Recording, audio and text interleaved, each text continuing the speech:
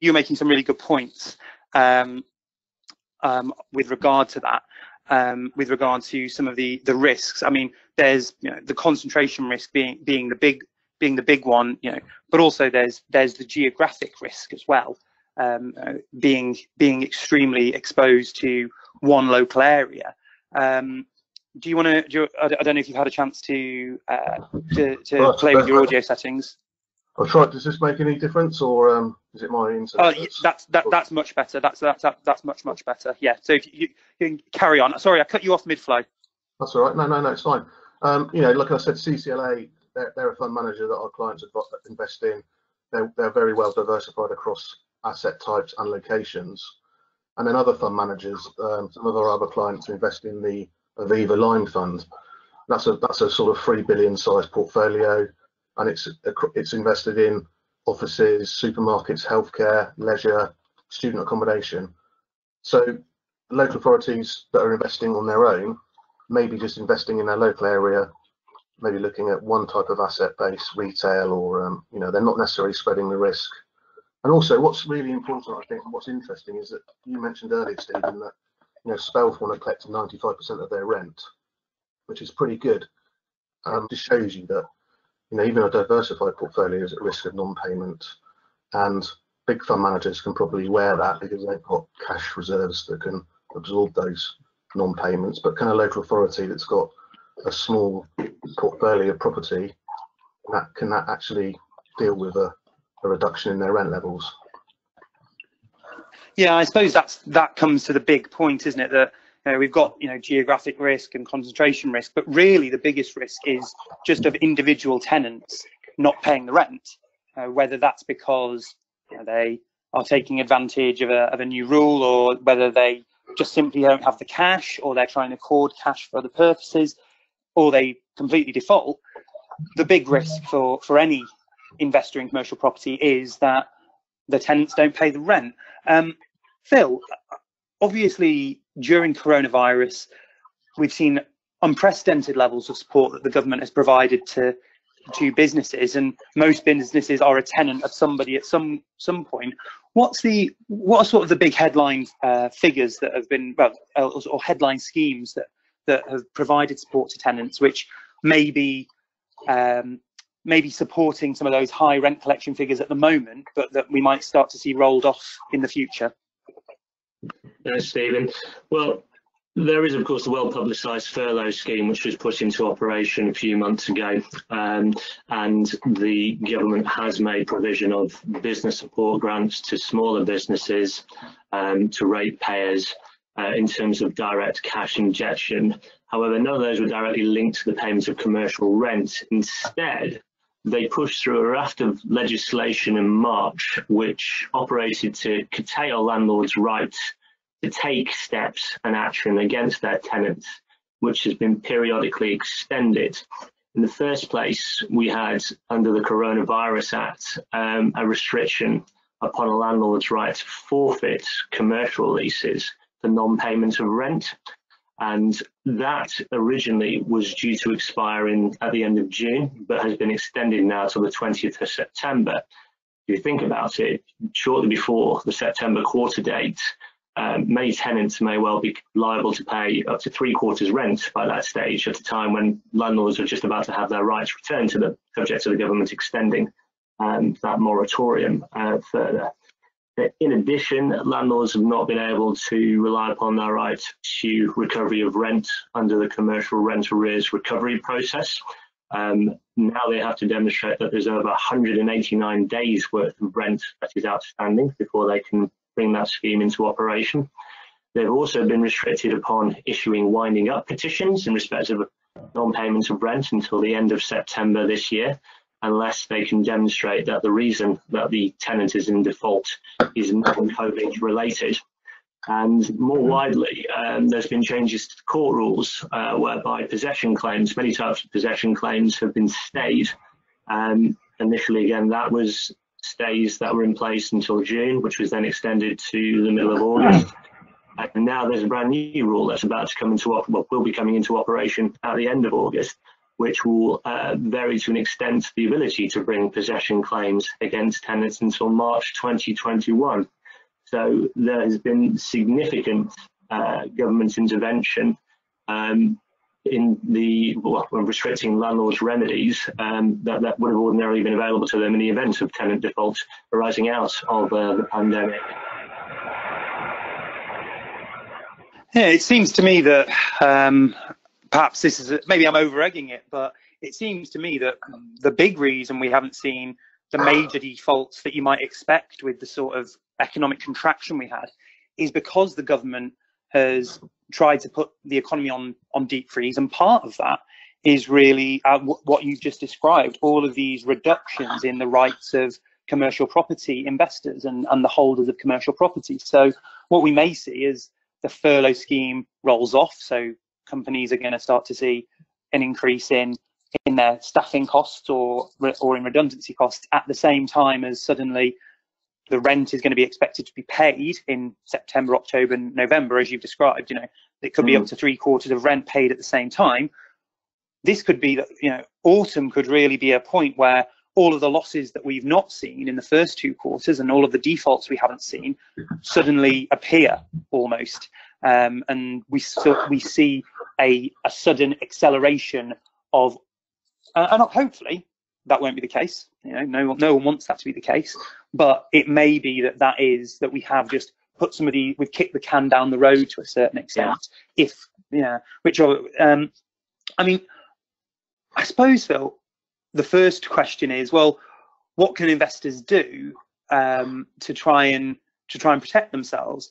What sort of, thinking, starting from square one, if you like, what sort of clauses should be in a commercial property lease to ensure that an investor is protected as much as possible? Obviously, you can't contract yourself out of legislation, so you can't do anything about the new legislation that's come in. But what sort of clauses would you expect to be in a commercial property lease that would protect an investor more generally?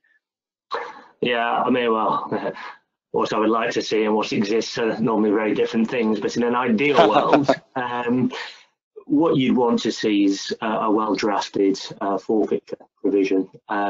It still surprises me that the number of leases that we do see which doesn't have either a forfeiture provision within the lease or has a badly drafted forfeiture provision, which is subject to legislative restrictions on its operation, but in principle permits a landlord to recover its premises from a defaulting tenant.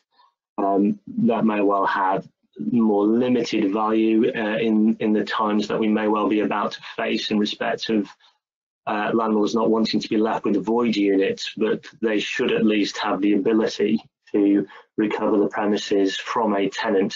And absent that provision, I'm afraid to say, you would not be able to terminate the lease and recover possession from a non-paying tenant.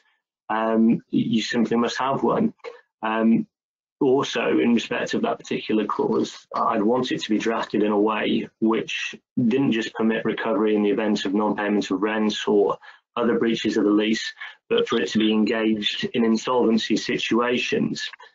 Lease terms can be modified by some of the processes that exist to protect companies in the event of insolvency. But the right to forfeit for insolvency can't be modified to that extent. So it's the existence of that provision and the manner in which it's been drafted that would be key. Then obviously, again, it's a matter of negotiation, but in an ideal world, I'd want to see restrictions on a tenant's ability to assign its lease or to underlet, to ensure that it can't simply dump premises on another failing company or transfer it into a shell company which has got no assets worth enforcing against, or indeed simply assign it to a new co which has got no covenant strength. A landlord really does need to be able to retain its ability to refuse consent to that sort of assignment or underletting where it's reasonable to do so. I mean, I suppose finally, if you want to tick all of the boxes, it's extremely useful to have more than one route of recovery. I'd like to see, in this ideal world, a rent deposit deed that can be drawn against in the event of non-payment of rent. I'd like to have guarantors named in a lease so that rent can be pursued from them in the event of default. And where leases have been assigned, I'd also want the ability to pursue former tenants in the event that the current tenant's defaulting. But as you quite rightly say, you know, it's not necessarily going to be the case that those leases that are in place at present provide for all of those things. Negotiated under different circumstances, but those sorts of provisions in respect of new lettings are the main key terms I'd like to see in any commercial letting. So really the takeaway is having really good, clean, reliable documents, you know, not just having a piece of paper saying that they'll pay the rent on a certain date. It is about making sure that you've got some really strong contractual protections in place.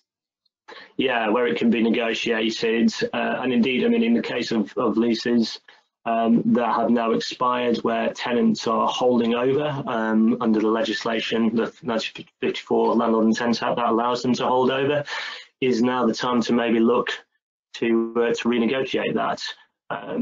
Yes, it would be useful in that regard. I suppose one point though is that it may well have an impact upon the rent that you can seek under any new lease. So it's a balancing act, but strong contractual protection is key, rather than flimsy one-sheet type agreements of the type I have unfortunately come across.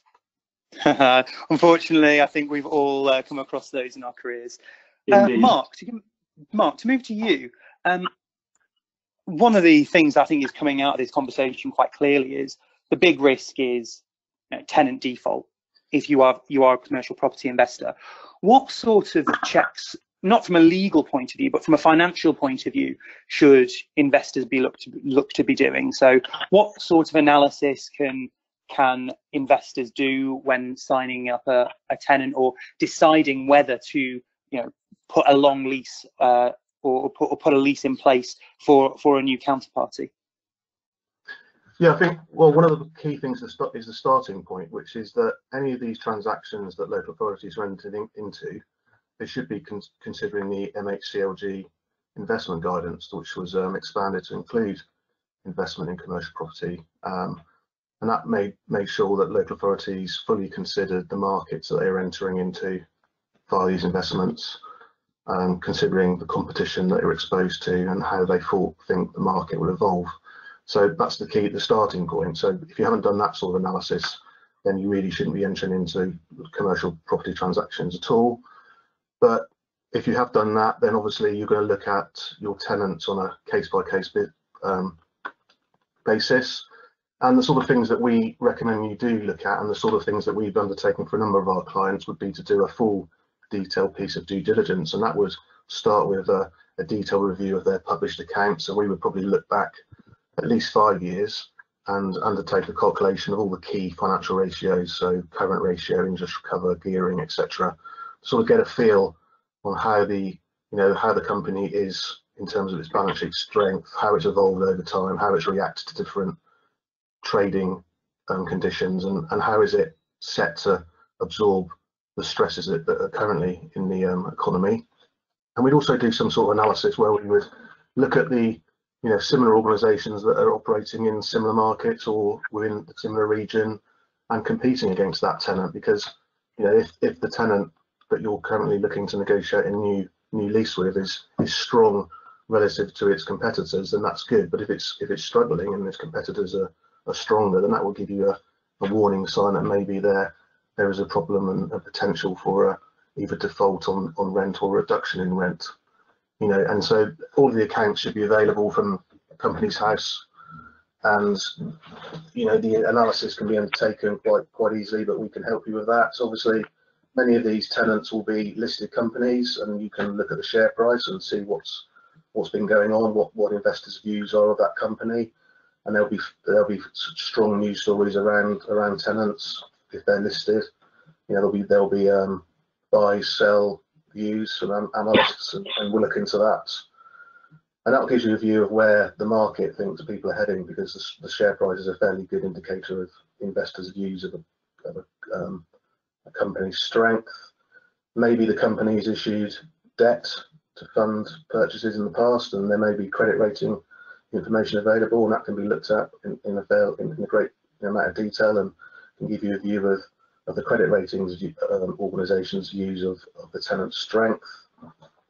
And obviously, you need to have a view of the market that tenant is operating in. There's plenty of information out there around the retail sector, for instance, and if you're going to buy retail or have an asset which is exposed to retail, then if you're not looking at what's going on in the retail sector and taking the views of the forecasters out there that are telling you what's happening in retail, then really should you be buying assets that are exposed to that particularly risky market.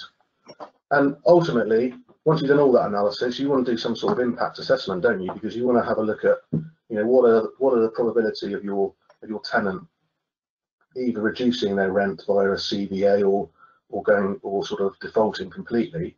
What impact does that have on you as an organisation, as the owner of the property, if your tenant comes back to you and says they can only afford to pay 50% of your rent? And what's that going to do to your general fund, because you've budgeted for 100% rent and you've got costs you need to meet? So we need to look at that ultimately and stress the asset, because it's the income you're expecting to receive, but it's the income which is probably the riskiest element of the whole process, because that's at the gift of as Phil has mentioned, that's at the gift of the tenant now. It's not the landlord that necessarily influences the amount of rent, it's the tenant these days. So I think that's what you need to do, and take a full detailed due diligence and assess the risks and look at what if scenarios and determine whether or not you should be entering the lease or the investment or not at all. Yeah, I think that those are all really good points, and on top of that, that's all things that, though you do it at the beginning of the lease, a limited amount of that you'd want to be doing on a semi-regular basis during the lease as well, because you don't want any nasty surprises. And though you may have done a good amount of due diligence at the beginning, you want to try and make sure that on an ongoing basis, you know what the performance of your big tenants are. Now, no one expects you, if you've got a little independent shop in your big commercial property, for you to be doing huge amounts of detailed due diligence on them. But if you've got big anchor tenants who and the payment of their rent decides whether you're making making a profit or making a loss on the asset, those are the sorts of ones that you should be continuing to monitor throughout their lease life. One thing that you said there, Mark, which I think we really should come to now and brings us to an interesting point, is when you were talking about the worst case scenario. What if they do go through a CVA or go into administration or go into insolvency? So I'll bring us back to Phil. Phil, from a sort of legal perspective, if it all does go wrong and a tenant goes in the direction we don't want to see, what are the processes? I mean, we tend to say, oh, if they default, as if that's just a single thing that happens the same all the time. But actually, my understanding is there's a few different processes that a tenant can go through, and that they will actually have quite significantly different impacts on the commercial landlord. So are you able to sort of give us a brief overview of what those are? I will try to keep it brief. There are now no less than 5 main regimes for company insolvency. So yeah, I'll take a look at those. I mean, brand new, introduced only last month by the Corporate Insolvency and Governments Act, is something called an A1 moratorium. And this is a moratorium that can be applied for by the company, the tenants in difficulty. Initially gives rise to a period of 20 business days, which can, by the way, be extended in principle by up to a year, during which time a landlord wouldn't be able to take steps itself to force that company, that tenant that's in difficulty, into insolvency for unpaid rent. It also stops the landlord from taking steps to recover the premises from the tenant, or to exercise its rights under the commercial rent arrears recovery process, which is the scheme that allows a landlord to serve notice on a tenant to make payments of rent, or it will attend the premises and seize its assets. Those things can't be done without first asking the court for permission, and it's designed to give a company breathing space really from enforcement while it tries to right its ship. The good news is that during that moratorium period, the company, the tenant that's in difficulty must pay the rent that falls due, and if it doesn't, the moratorium will come to an end. But I say that's the newest one that's been introduced. Folk will be more familiar with administration, which is a different process, a process that can be started by creditors where a company is effectively restructured in order to salvage it. Again, that gives rise to a moratorium, which prevents a landlord from forfeiting the lease, from using CRA, commercial rent arrears recovery process, from issuing proceedings, even from enforcing security it may have, such as a rent deposit, without first going to the administrator and asking for permission. Good luck. Or instead going to ask permission from the courts. And the court's likelihood to give a landlord permission to take any of those steps will see it embarking upon an exercise which isn't straightforward, where it weighs up the interests of creditors versus the landlord, and trying to take a view on trying to get some sort of balance in play, but it won't necessarily favour the landlord. Again, I suppose the good news with that process is that the administrator must pay rent as an expense whilst the premises are being used for the purposes of the administration. But you know, you kind of have anachronisms where, although a lease may prevent the tenant from assigning it to a third party without permission, the administrator will put in a third party occupier into those premises, because a third party occupier is continuing the business in one form. And even though that's a breach of the lease, the landlord will not be able to recover control of the premises without getting permission from the court. So its rights are heavily curtailed. And I'll just dwell briefly, if I may, on a type of administration, which is the pre-pack administration, which became very popular during and after the last recession, where deals are struck before a company goes into administration, where profitable parts of the business will be hived off and sold, and that takes place immediately after the administration order is executed. So before a landlord knows what is happening, it's possible that it could be left with an unprofitable void unit that the administrator wants to dump, or alternatively a brand new occupier is being put into possession, and it's going to struggle in that situation to decide, well, does it try to recover possession by seeking permission from the court? Does it in fact want to strike a new arrangement with this third party occupier, which may be on less favourable terms? Again, its rights will be curtailed by the restrictions in play. There are others, I'm afraid to say. Just very quickly, there's liquidation, which is the process by which a company is wound up.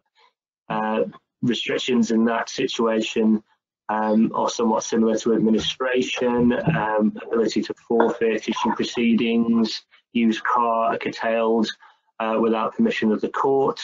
Rent must again be paid as part of it, and you can put liquidators to an option where they decide whether to keep hold of premises and give them back. There's receivership, which I won't go into because it's not of great relevance here, but effectively allows a charge holder to step in and sell off securities to realise its security. Probably most onerous, though, at the present time is the company voluntary arrangement, the CVA, which Mark touched on earlier on. Now, those have surged in popularity since the last recession, and I think I saw that since 2016, their use has doubled. And you know, you'll recall Debenhams, Mothercare, Homebase in the last few years going through this process. They're particularly onerous to landlords because it allows that tenant company to keep trading under the same management, whereby they've reached an arrangement to pay off debts over a period of time, where 75% of creditors, that's all creditors, agree to the proposal. So if you have that situation where 75% of creditors, generally speaking, have agreed, the landlord's going to be bound by the terms, and the process can be used to write off or minimise the rent that is outstanding that a landlord's entitled to recover, and also to adjust the rent that's payable over a longer period of time. Often where you've got national tenants that have got many different landlords. Landlords can be treated differently. One may see its right to recover curtailed severely. Others may get full recovery. It depends on where the profitable stores are deemed to be situated. The landlord does retain its right to try and recover the lease via forfeiture, but only in respect of that revised rent that may well have been agreed. And the effect is that, yes, the landlord can be compelled to accept a percentage of the rent arrears and a lower rent going forward. And it would have to go through a costly process of challenging any decision on the grounds of some irregularity, or because it's argued that it's unfairly prejudicial. But that's not an easy hurdle. In the Debenhams case, several landlords tried that on 5 different grounds and ultimately failed to get the CVA set aside. So it can leave landlords trapped in a vastly different situation to that which was created by the terms of the lease, with very limited options to try and get themselves out of that situation, I'm afraid to say. I mean, it really paints a bit of a scary picture if you're a commercial property investor, and those commercial properties, you had some nice commercial property advisors who told you, well, if people don't pay the rent, you've always got the asset. The idea that, and a lot of accounting bods will tell you, well, on a lease, we don't bother looking to impair or put any money aside in the form of an IFRS 9 provision, because we've always got the asset. You can't lose your principal. But it sounds to me actually like there is quite a potential for loss in this. We're cutting to the end, so we're wrapping up in a moment. But before we do, Mark, all of that sounds like it could be pretty uncomfortable for local authorities. What could be the, very briefly, what sort of impact on the bottom line could some of those concentrating on the CVA example for the benefit of time, what could be the impact on a local authority's bottom line of a CVA? What's interesting is that obviously, most of these investments that local authorities are entering into are being funded through long-term borrowing, and most of that's come from the Public Works Loan Board. So the Public Works Loan Board aren't going to renegotiate the interest on those loans if your income stream dries up. So you're going to be saddled with continuing to pay interest costs for a long time and won't necessarily have an income to match those. You could try and repay the loans early, but as everyone on the call is hopefully aware, repaying PWB loans is very expensive. So you'll have a premium to repay, and while you can amortize that over the life of the loan that you've repaid, that's still an ongoing revenue cost that you need to consider, and you won't have the income necessarily to match that. Obviously, if you fund it from borrowing, you'd have to make MRP. Some local authorities have used innovative MRP profiles where they've linked MRP to income streams, and if your income stream falls, it's not necessarily going to be considered prudent to go back and recast the MRP and reduce that, or extend it. So again, you're going to continue to have to put money aside every year to repay their loans. You're going to have to continue to pay the cost of ownership, because you're not going to leave your asset to dilapidate. You're going to continue to maintain it and heat and light it. So there's still those ongoing costs. But ultimately, as you mentioned there, the value could fall, and it's quite, mentioning the MHCLG guidance again, it's quite clear in that document that if you invest in what they call as non-financial assets, which pretty much covers commercial investment property investments, if at any time the value falls below the debt that's outstanding, you as a local authority have got to make it quite clear in your strategy what your action is going to be, and it might be that your members force you to sell the asset. And unfortunately, we haven't got value on the call, but the fair value of the asset will have a link to the tenant that's in there, all the tenants that are in the asset, and the market that the asset operates in. So it may be that you're left with an asset that's well below the outstanding value of the debt. So there's potential capital losses that may be also recognised. So ultimately, as you mentioned, Stephen, it's quite a risky decision. There are a number of risks to consider, and there are going to be some, the yield that perhaps you were told at the outset by the estate agent and the glossy brochure that when you went to buy the asset, in these current uncertain times, that yield is the gross yield, but the net yield could be considerably stretched by those costs that you have to continue to pay. Yeah, so a possibly quite scary note to end on, but hopefully, obviously, we hope that those things don't come to pass. But if they do, there are obviously limited things that local authorities can do to protect themselves. But really, it's about making sure you're on the front foot and doing some of the monitoring and making and checking your legal documentation now before some of these things start to come to pass. So I suppose that's the big takeaway from the call. We've run over time, so I'm going to call it a day now. But first of all, just to say thank you to everybody who's joined the call, and to say thank you to Mark and Phil for joining us and giving us some great insight and really demonstrating some expertise there. Next week, we will be doing a short update on economic releases that will be coming out over the month, and probably giving you a sort of a greatest hits of some of the other webcasts that we've done through June and July. But I'll just say thank you to everybody again and say goodbye.